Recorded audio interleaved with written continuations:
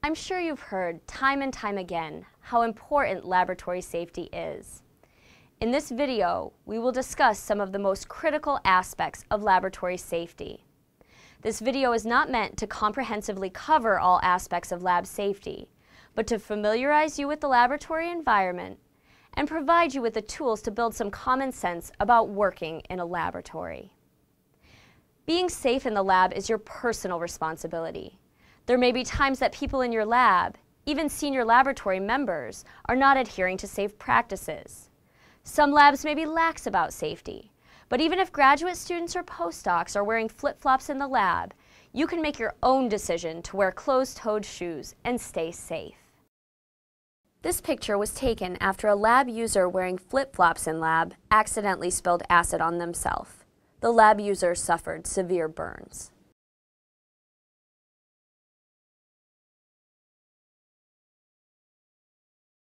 Many accidents in lab happen because students are rushing. The best thing you can do to prevent this is by coming to lab prepared. Material safety data sheets, which contain information about chemical hazards, can be looked up before coming to lab, and procedures should be thoroughly reviewed. Also, consult with the TA or instructor if you are not familiar with the hazards of the chemicals you are using. I can't emphasize enough how being prepared will save you time and reduce your stress in lab. In certain lab environments, you may have limited time to complete your experiments. In these situations, it is critical that you are well prepared before coming to lab. If you don't feel prepared to carry out an experiment, don't set it up at that time.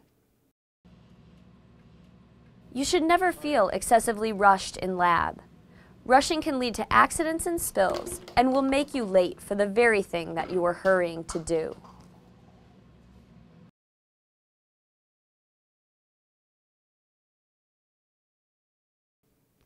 It is critical that you don't take unnecessary risks when working in the lab.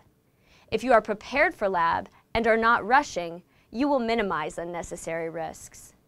Be sure to follow your protocols exactly and do not cut corners. Not only will this help to ensure your safety, it may also save you from ruining an experiment by cutting out something that you shouldn't have. Be patient and be sure to wait for your reactions to finish. Do not skip steps. Even though it seems like this could save time, it could create a dangerous situation and ruin your reaction. Never engage in horseplay in the lab, and be careful not to startle anyone while they are working.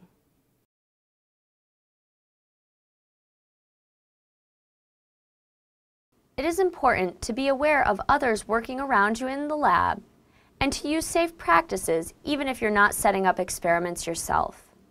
You can be injured by someone else's experiment when you least expect it. Be sure to wear proper safety attire whenever you're moving around the lab, even if you're just chatting or asking your instructor a question.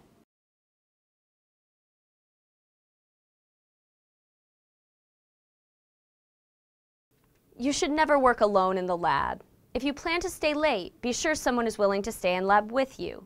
You could cut your hand doing something as simple as putting away glassware, and if there is no one around to help you, you might not even be able to bandage the cut properly. Be sure that a mentor or instructor knows how late you expect to be in the lab, and that there is someone you can call if an accident happens or if your reaction does not work out as expected. If you're working in a research lab, clarify with your mentor if you can call them at home and how late you can call.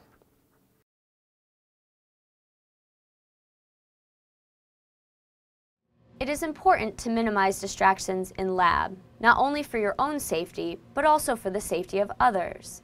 If you're listening to loud music through headphones, you may not hear someone that needs assistance calling for your help.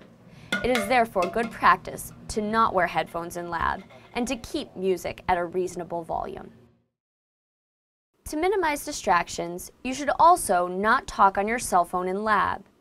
If you need to make or take an important call, you should do it outside of the lab.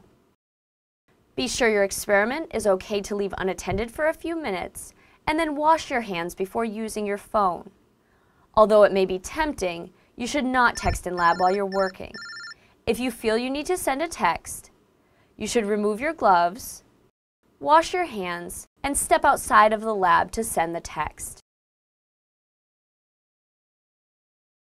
Remember, if you do not take off your gloves and there's a chemical on them, it could end up on your face the next time that you take a call. To review, distractions should be minimized when working in lab. Remember not to wear headphones. You may become distracted and may not be able to hear others that need your help. If listening to music through speakers, be sure that the volume is kept at a reasonable level. Do not talk on your cell phone while working. Instead, take a break, clean up, and move to a clean area. And remember to always remove your gloves and wash your hands before texting or touching your phone.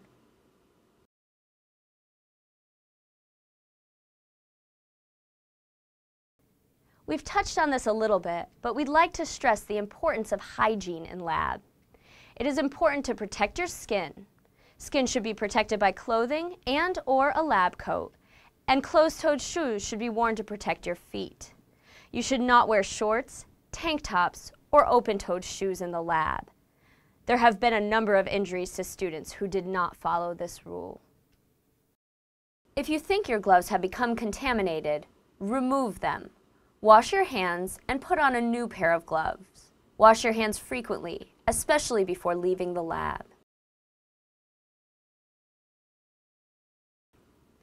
You should never consume food or drink in the lab, as this can increase your risk of ingesting trace amounts of chemicals.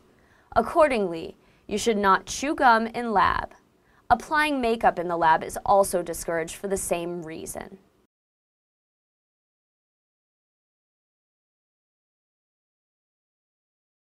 Be sure to keep walkways clear and never store backpacks or glass bottles on the floor where they may cause someone to trip or can be knocked over.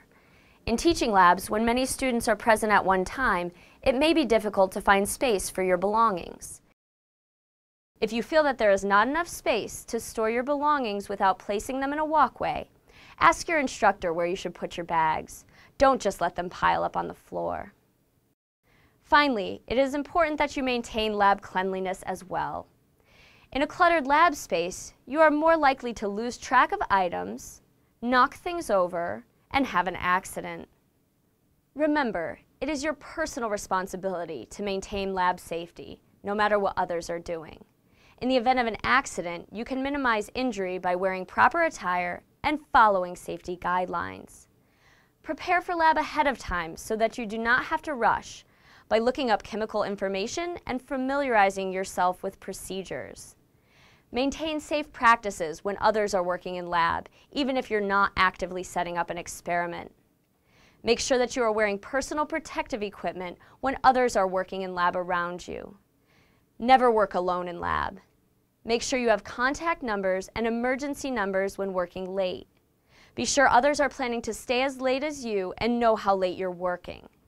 Minimize distractions by not wearing headphones and controlling the volume of music played in the lab.